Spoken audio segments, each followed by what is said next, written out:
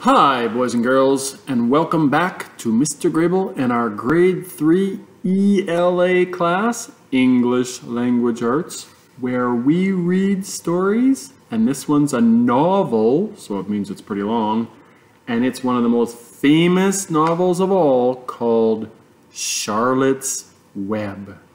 Maybe you've heard of it before, maybe you've seen the movie. It is a fantastic book by E.B. White and pictures by Garth Williams. You can see the pictures right there in front of you. I see, well, Charlotte's Web right in the writing. I think that must be Charlotte hanging down from the sea. There's a girl in the picture. I wonder what her name will be. And she's holding a pig. I wonder what its name will be. And there's a sheep and a goose. Interesting. Let's find out what's going to happen. Chapter 1, Before Breakfast. "Where's Papa going with that axe?" said Fern to her mother as they were setting the table for breakfast. "Out to the hog house," replied Mrs. Arable. "Some pigs were born last night." "I don't see why he needs an axe," continued Fern, who was only 8. "Well," said her mother, "one of the pigs is a runt. It's very small and weak, and it will never amount to anything. So your father has decided to do away with it." "Do away with it?" shrieked Fern. "You mean kill it? Just because it's smaller than the others?" Mrs. Arable put a pitcher of cream on the table. "Don't yell, Fern," she said. "Your father's right. The pig would probably die anyway." Fern pushed a chair out of the way and ran outdoors. The grass was wet and the earth smelled of springtime. Fern's sneakers were sopping by the time she caught up with her father. "Please don't kill it," she sobbed. "It's unfair." Mr. Arable stopped walking. "Fern," he said gently, "you will have to learn to control yourself." "Control myself?" yelled Fern. "This is a matter of life and death, and you talk about controlling myself?" Tears ran down her cheeks, and she took hold of the axe and tried to pull it out of her father's hand. "Fern," said Mr. Arable, "I know more about raising a litter of pigs than you do. A weakling makes trouble. Now run along." "But it's unfair," cried Fern. "The pig couldn't help being born small, could it? If I had been very small at birth, would you have killed me?" Mr. Arable smiled. "Certainly not," he said, looking down at his daughter with love. "But this is different. A little girl is one thing, a little runty pig is another." "I see no difference," replied Fern, just hanging on to his axe, the axe. "This is the most terrible case of injustice I ever heard of." A queer look came over John Arable's face. He seemed almost ready to cry himself. "All right," he said. "You go back to the house and I will bring the runt when I come in. I'll let you start it on a bottle, like a baby. Then you'll see what trouble a pig can be." When Mr. Arable returned to the house, half an hour later, he carried a carton under his arm. Fern was upstairs changing her sneakers. The kitchen table was set for breakfast, and the room smelled of coffee, bacon, damp plaster, and wood smoke from the stove.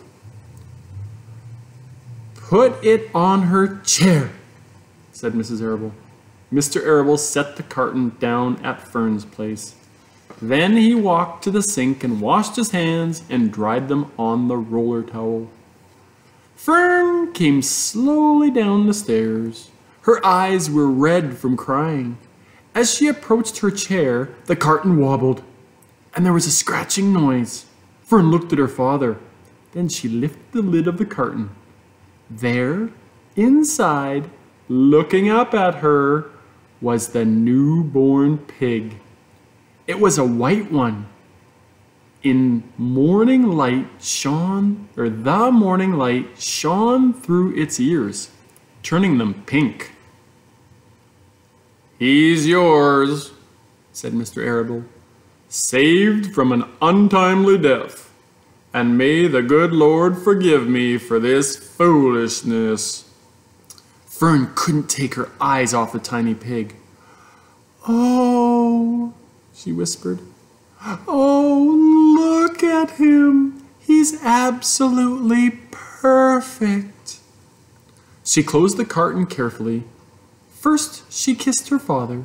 Then, she kissed her mother. Then, she opened the lid again, lifted the pig out, and held it against her cheek.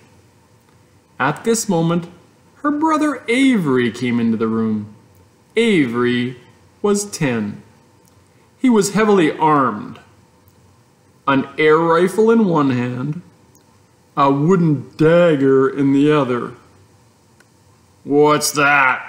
he demanded. "What's Fern got?" "She's got a guest for breakfast," said Mrs. Arable. "Wash your hands and face, Avery." "Let's see it," said Avery, setting his gun down. "You call that miserable thing a pig? That's a fine specimen of a pig. It's no bigger than a white rat." "Wash up and eat your breakfast, Avery," said his mother. "The school bus will be along in half an hour." "Can I have a pig too, Pop?" asked Avery. "Nope. I only distribute pigs to early risers," said Mr. Arable.